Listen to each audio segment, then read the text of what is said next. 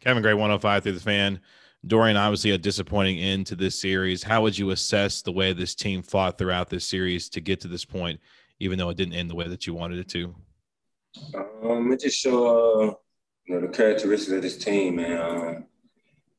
It came down to the first team to win at home, and there was that team that they got us at home, but we stood together.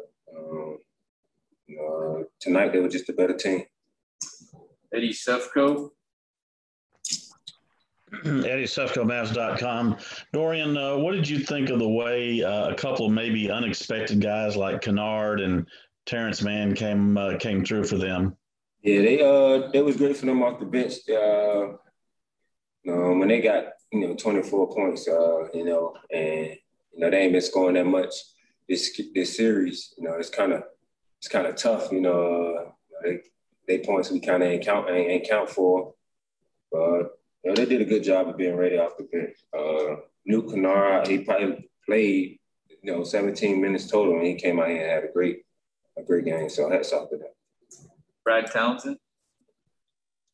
Yeah, hey Dorian, Brad Townsend, Dallas Morning News. The Clippers were favored going into the series, and they were favored in each game. But I wonder if when you look back on this series, are you going to look back on it as one that got away, considering you guys did have the 2-0 lead and then, lost 3 games at home? I feel like, shit. It was up 2-0. I think we all feel like we should have won the series. If anybody come in and say they don't think we should have won, then they're crazy. But shoot. We just couldn't find a way to win at home, man. Our crowd did a great job. The city did a great job of, bringing the energy. We just ain't had it at home. All right, Kyle Goon. Hey, Dorian. Kyle Goon from Southern California News Group. Even though, this was still the same results against the same team, did you feel like you saw Luka grow in any particular way as sort of the team leader in this series as opposed to last year? I would say this series compared to last year, he definitely was a lot more talkative than he was last year.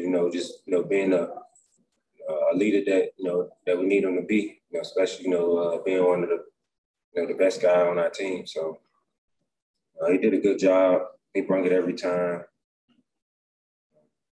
He had a great series, man. 46. What else? 46 and 14? What else can you ask for him? And last question, Dwayne Price. Dwayne? Dwayne Price, Math.com. Dorian, could you tell us what happened in the latter part of the third quarter when they ended the third quarter on that 24-4 run? I can't even recall because I got in foul trouble. So I was kind of mad at I picked up them soft fouls, especially during the closeout game. But they made shots. Marcus Morris shot the ball well, and then Reggie Jackson hit some big shots. So they just take off your heads to them. They figured it out and got to win at home. All right. Thank you, Dorian.